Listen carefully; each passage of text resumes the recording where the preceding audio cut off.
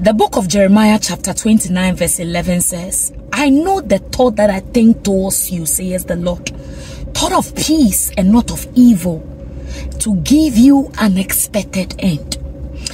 There is always an expected end of every situation. Listen, an expected end for a farmer is to have a bumper harvest.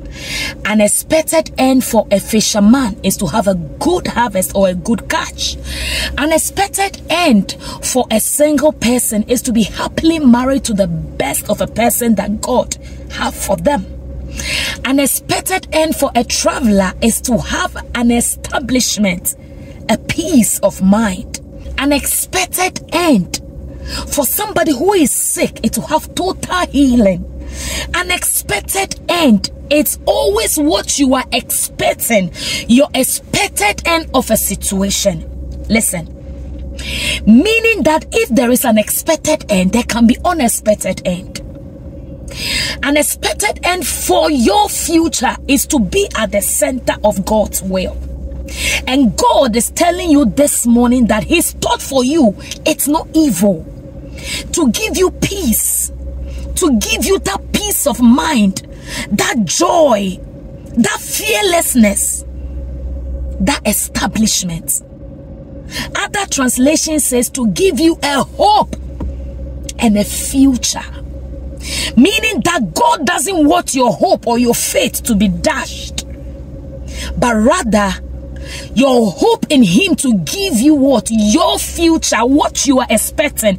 And his expected end, it's not evil. Child of God, I want to pray a prayer for you this morning, that the expected end of the mind of God towards you will be established. Nothing will thwart that plan.